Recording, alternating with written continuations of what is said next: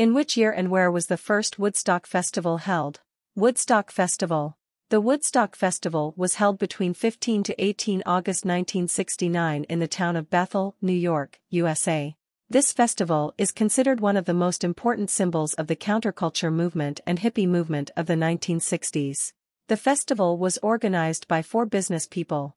Organizers expected around 50,000 people to attend the festival. However, approximately 400,000 people attended the festival. This showed that the festival attracted much greater interest than expected.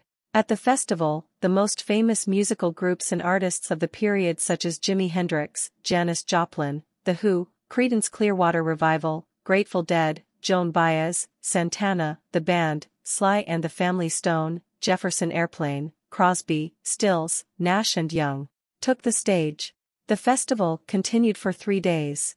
Various events other than music were also organized at the festival.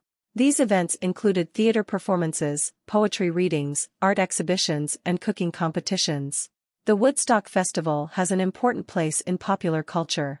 The festival has inspired many films, books, plays and other media content.